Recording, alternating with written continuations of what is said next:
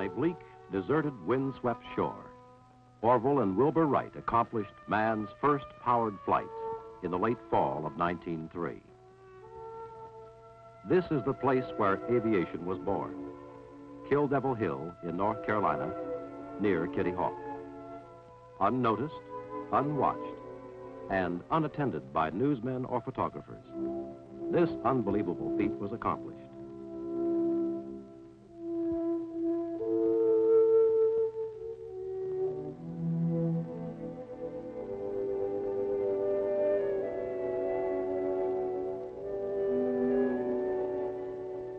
Four faltering flights, the longest less than 900 feet. But it heralded the greatest era of technological advance since the beginning of history. This is the story of how and why America has traveled the high road from Kitty Hawk to aerospace, and what it means to you and every other human being, plus a world of descendants yet to be born. This was the beginning of man's successful conquest of the third dimension through aviation.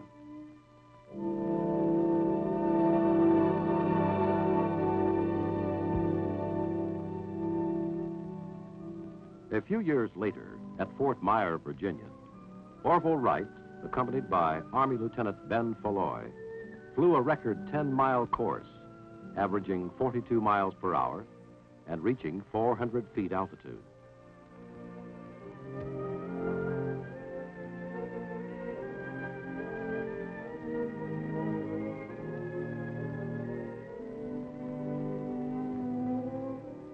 This is the Wright Flyer Kitty Hawk model, or military aircraft number 1. And in the center, Lieutenant FOULOIS, one of the first officers assigned the mission, learn to fly. Today, military aircraft number 1, rebuilt and restored, is on proud display at the Smithsonian Institution. Here today is Major General Benjamin D. FOULOIS, retired. His faith, courage, foresight, and tenacity were key contributions to military aviation. He devised and used the first landing gear wheels, the first seat belt, and a catapult to launch his frail craft. He was also the first officer to fly a reconnaissance mission, and the first to fly more than 100 miles non-stop. What we did at Fort Sam Houston might be called applied research and development. It is more like trial and error. We saw the need for improvement, planned, built, and tested until it worked. As I recall, there were 4 major milestones in the development of military aviation. First, the delivery of old number 1 plane. Second, proof of the requirement for reconnaissance and liaison aircraft. Third, the progress of European aviation in World War I spurred us to greater technological effort. And finally, the recovery after the virtual collapse of American aviation, which followed the end of that war. Renewed interest, new funding, and new technology led to designs like the B-17 and other aircraft later used in World War II. Thank you, General FOULOIS. In 1914, while development of military aircraft plodded along slowly, World War I engulfed Europe. America had no combat planes ready. Congress quickly appropriated funds, and our only real aircraft factory sprang into action with hand tools and more muscle than machines. Perhaps our greatest aeronautical contribution to World War I was the Liberty engine. This American-made engine powered many Allied aircraft. American pilots served with distinction and honor, fighting first in Allied planes and with foreign air services. In May 1918, amid wild celebrations, the first American-built planes arrived in France. A British DH-4 design with our Liberty engine. That fall, Allied aircraft smashed supplies and communications behind the enemy lines on the Meuse-Argonne front.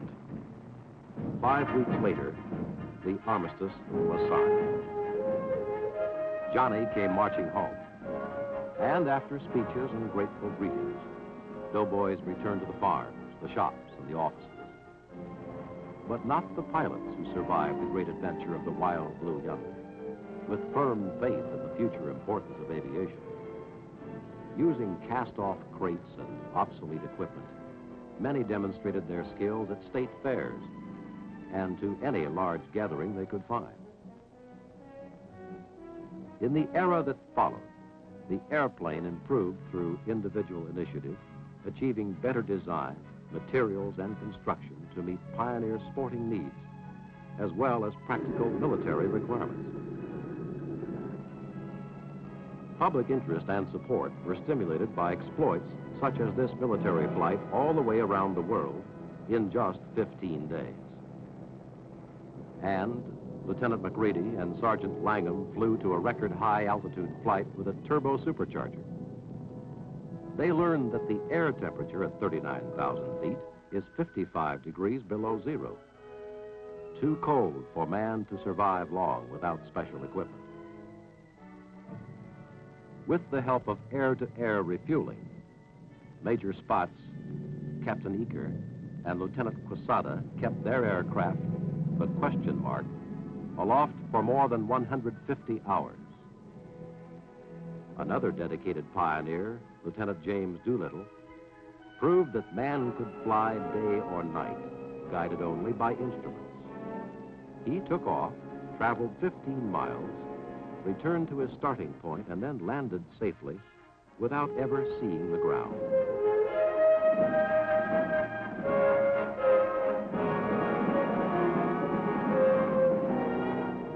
Both military and civilian pilots competed in air races and cross-country flights for trophies, glory, money, or just to prove the superiority of their planes. Competitive tests gave impetus to countless improvements. Better aircraft designs, engines, instruments, and controls, new fuels, and even retractable landing gear. The Powder Puff Derby was one of many contests to encourage women pilots to participate. Competent and courageous aviatrix took part, and some, like Amelia Earhart, achieved greatness in aviation. While American factories were busy building the comforts and conveniences of better living, the sneak attack on Pearl Harbor shocked us into World War II. A rude reminder by sudden death and destruction from air power that the price of safety is eternal vigilance. Swiftly, the vast productivity that symbolized America, our entire resources of government, military, industry, management, machines, money, and skilled manpower were converted to war production. In record-breaking time, this teamwork poured out the weapons of war, especially aircraft. Long before D-Day in Normandy, Allied aircraft defeated the Luftwaffe, struck decisive blows at munitions plants and communications supporting the Nazi war machine, sought out and destroyed sites of the German rockets, which wrought havoc on England. When the Allied Armada hit D-Day beaches, Allied planes by the thousands protected our ships and troops from air attack and bombed the enemy's defenses. Tactical air power protected General Patton's flanks as he swept across France. By the end of the conflict, air power became recognized as a decisive factor in war.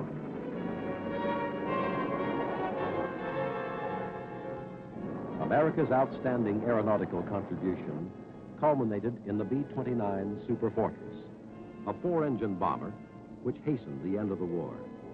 It could fly farther, faster, and deliver far more destruction and firepower than any other bomber in the sky.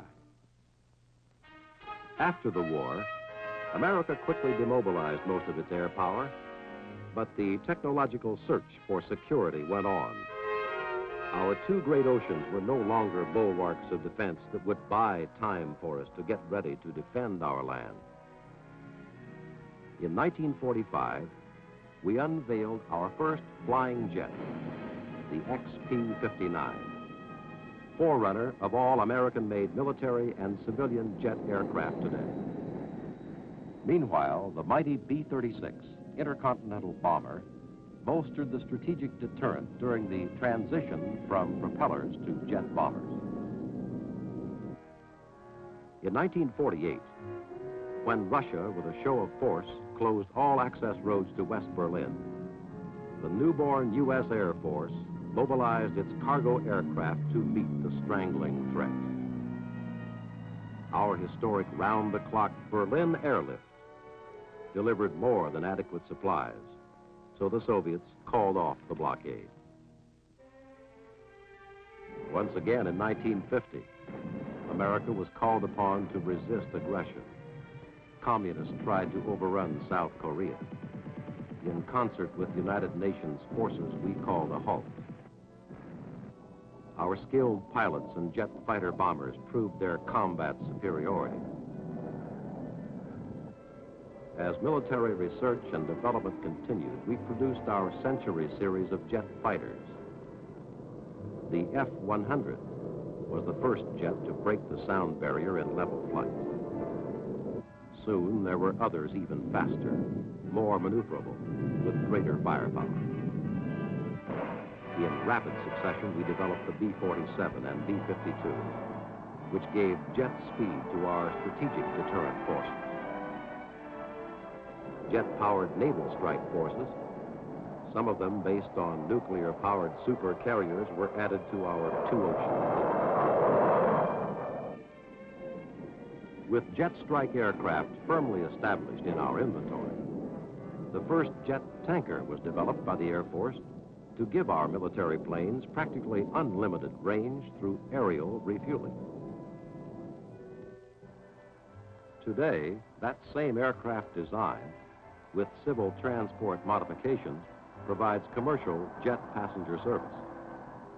The B-58, our first supersonic bomber, presented an entirely new concept in basic aircraft design. Flying at more than twice the speed of sound, it carried more potential destructive power than was dropped on Europe by all Allied aircraft during World War II. With advanced guidance systems, flight instrumentation and controls, we produced our first pilotless aircraft, complete with appropriate warheads to defend our skies or to reach and destroy strongly defended military targets. America flew the X-15, a rocket-powered manned research aircraft that today has entered the boundary of space, beyond 50 miles high, and traveling at speeds in excess of 4,000 miles per hour. While America observed in 1953 its golden anniversary of aviation, science and technology burst into a new power dimension, the thermonuclear age, which gave still greater meaning to air power and set the stage for rapid aerospace development.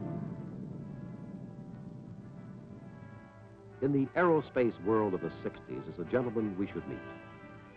One of those rugged pioneers of aviation who had a leading role in America's air battles since World War I.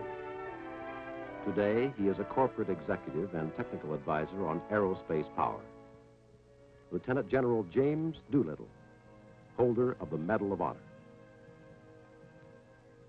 It has been my good fortune to be closely associated with aviation since World War I. In the past 5 decades, the airplane has become an important means of commercial transportation and a decisive weapon of war. The stick and wire airplanes of yesteryear were simple contraptions. For control, there was a stick, a rudder, a throttle, and a few simple instruments. Then came the retractable landing gear, controllable pitch propellers, flaps, slots, and sophisticated instruments for the engines, for flight control, and for navigation. The old piston engine was replaced by the modern gas turbine. The increase in the number and complexity of aircraft, together with greater safety and reliability requirements, brought more rules and regulations and the necessity for widespread aids to navigation and instrument landing equipment. The airplane became faster, safer and more reliable. Air transportation helped our economy, and air power assured our national security. Thank you, General Doolittle. In addition to continuing aircraft developments, an all-out program was started in 1954 to build an intercontinental ballistic missile. The birthplace, a former schoolhouse in Inglewood, California. In 1957, without advance notice, Russia launched the first Sputnik into space and won worldwide acclaim. This served to spur all America to even greater space effort. A few months later, the United States placed an Earth satellite in orbit. By 1959, the Air Force had produced and successfully launched 3 different types of long-range ballistic missiles, and the first Atlas squadrons were added to our arsenal of defense. At strategic locations throughout America, and in submarines under the seas, a deterrent force of more than 1,000 nuclear-armed ballistic missiles now stands ready for instant retaliation if required. This is in addition to the peacekeeping team of more than 1,000 SAC bombers with their own nuclear weapons in a constant state of readiness to defend America. The Air Force C-141 jet carrier was developed with the cooperation of the Federal Aviation Agency. It can also be licensed and produced for commercial use. It carries 154 fully equipped troops or 70,000 pounds of cargo for more than 6,000 miles at 500 miles per hour. The newest development in tactical aircraft is the flexible F-111. With its wings fully extended, it will be able to fly at slow speed and land on a short runway. But with its wings folded back, it will fly high and faster than twice the speed of sound. Cooperating research teams of government, industry, and science carried out our explorations of outer space and launched manned flights around the Earth. While NASA's Ranger 7 takes close-up television pictures of the lunar surface to detect appropriate landing sites for America's astronauts. Plans are underway to place a manned Earth-orbiting laboratory in space. 2 astronauts are scheduled to be on board. In the near future, astronauts will rendezvous NASA's Gemini capsule with an Air Force Agena spacecraft for close-up tests of manned operations and new equipment in space. Forging military space power is a prime job of the Air Force Systems Command at Andrews Air Force Base near Washington, D.C. Its mission, to plan, evaluate, and implement technological programs designed to keep America secure from aerospace aggression for the foreseeable future. Let's meet the first commander of the Air Force Systems Command who led our pioneering development toward aerospace, General Bernard A. Schriever. Today and in the future, it is a proper management of technology and its critical resources that poses the pacing problem which we face. Recent Air Force studies of future scientific and technological developments in aerospace hold more challenge and greater opportunity than earlier generations dreamed of. We are not on a technological plateau. Science is dynamic and real progress must be constantly pursued. We must be selective, but we must press on with new advances in technology to ensure security for the future. And in the global scene, we must continue to maintain a strong national posture. We must improve our strategic deterrent forces, both in missiles and manned aircraft. We must be capable of providing our president with alternative choices, which is vital for controlled response to aggression. In other words, our nation's total military strategy demands that a successful deterrent to war must be a ready force in being, survivable, and effective at all levels of conflict. This includes the defense of our access to the new space environment. We must strive to be first in technological accomplishment if America is to continue its growth in security, maturity, and peace. That is why and how we have come from Kitty Hawk to aerospace.